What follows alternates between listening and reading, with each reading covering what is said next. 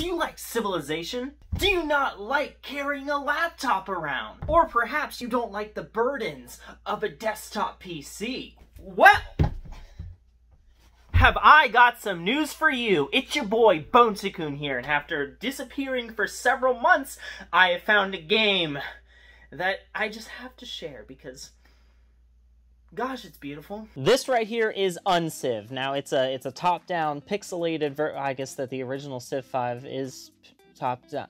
It's a pixelated version of Civ 5. It's got a few like simplistic things, but here let's resume a game. Show you right here. Here's Thebes. You got Thebes. You know, you can see Thebes in Civ 5. That's pretty cool. But yeah, it's all like the geological grid or something of Civ 5, whatever that is, where you can see the resources and stuff. It's like that, but permanent.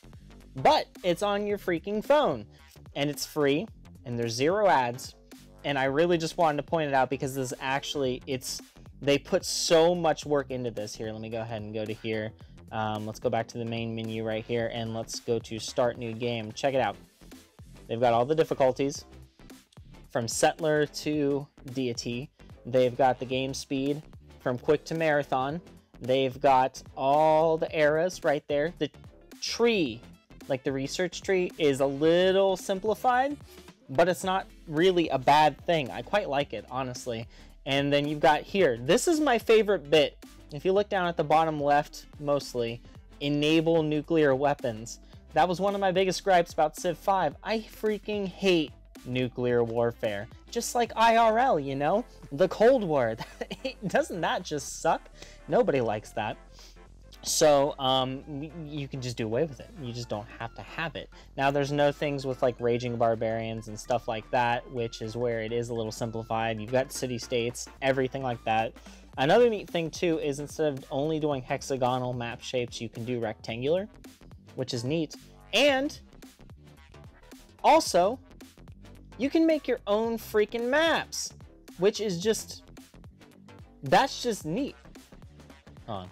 Pangea, medium, whatever, create. Look at that! You can make your own freaking maps! And these things are pretty big. Hold on.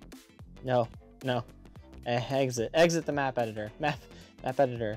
New map. Let's change it from medium. Let's make it huge, and let's see how big this crap is. Create. My gosh. Look at that. Each of these, one individual tile. So these maps, they can be pretty freaking big. It's awesome. Like, they put a lot of work in this. It's in the Google App Store, Google Play app. You can get it on your Android. I don't know if you can get it on Apple.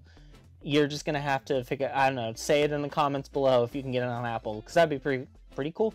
But there's multiplayer and everything like that, and I just think that's really cool. So I broke my silence. It's been, what, months since I last uploaded a video, and the last video I uploaded was just me saying, hey, sorry it's been so long since I uploaded a video. But, I don't know. Yeah, download this game. Support the developers, because games like this, effort that's put in at no cost to you, is just, it's rare these days. A lot of these things are microtransaction machines, and this is dedication. These creators definitely deserve some credit. So, yeah, check the game out, and thanks for watching. Bye.